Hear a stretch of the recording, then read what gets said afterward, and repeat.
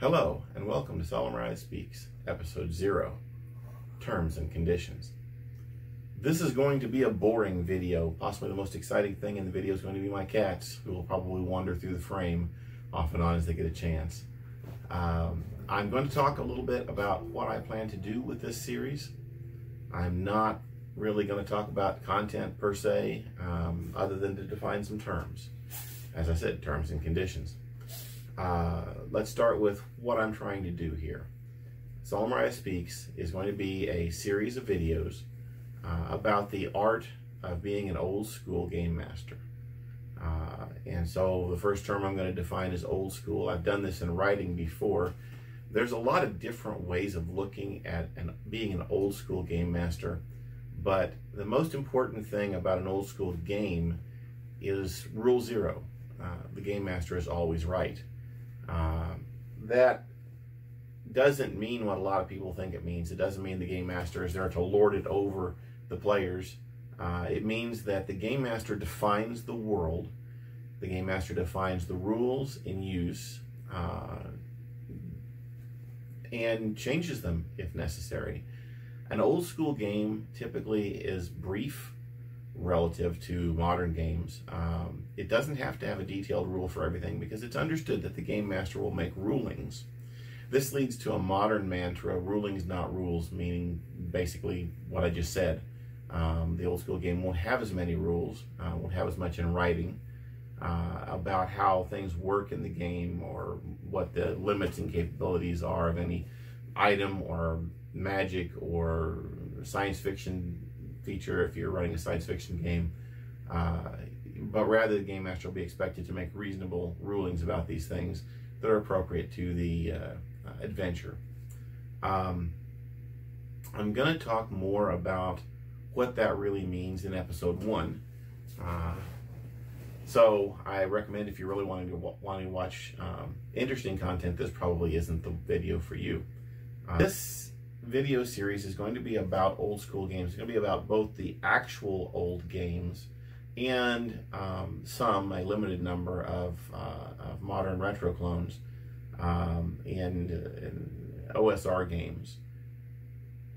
Of course, I'm probably going to focus heavily on my own games when I do. Iron Falcon, the Iron Falcon Rules for Classic Fantasy Role-Playing, if you want the whole title, or the Basic Fantasy Role-Playing game.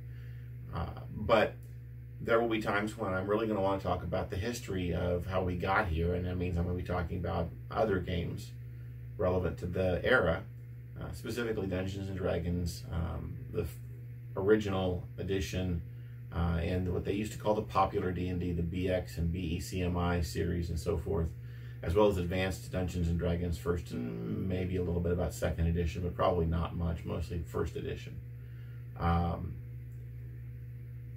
Conditions. The open game license says that a author of an OGL covered game, and that basically means most OSR games, because most OSR games are using the OGL for legal coverage, cannot talk about other games by name or use other product identity or trademarks without a separate agreement allowing that to happen. Now, as it happens, I do have a separate agreement with the authors of Swords and Wizardry, Osric, Labyrinth Lord, with respect to discussing basic fantasy, and with the authors of Delving Deeper with respect to discussions of Iron Falcon. I will once again thank Stuart Marshall, Matt Finch, Dan Proctor, Simon Bowl, and Cameron De Beers, for agreeing to that. It has made things a lot easier. But when I'm talking about those games, I can't really discuss anything else in any kind of detail, and I'm going to try hard to avoid convoluted discussions where I refer to things by descriptions rather than names. I think most of the situations where I'm going to want to talk about the old games, I'll be able to just stick to the old games and stay away from anything OSR and thus not have to deal with it, but I'm hopeful that that's going to be the case. The primary purpose of this video is not to entertain anybody. It is to provide me a place to point a finger when somebody says, well, why don't you do this? Or what do you mean by that?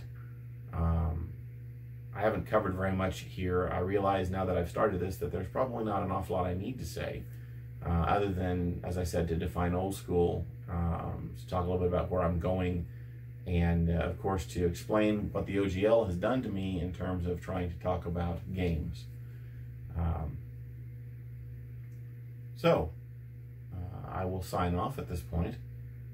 Hopefully you all join me for episode 1, entitled Railroads, Sandboxes, Rocket Launchers, and the Social Contract. Hope to see you here again. Thanks.